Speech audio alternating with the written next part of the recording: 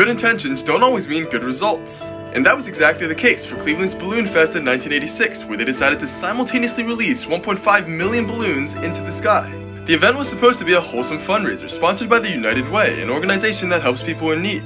But even though it managed to bring over 100,000 volunteers together to contribute and help blow up balloons, and even though everyone involved had so much fun and was so happy, the event would soon become an absolute nightmare.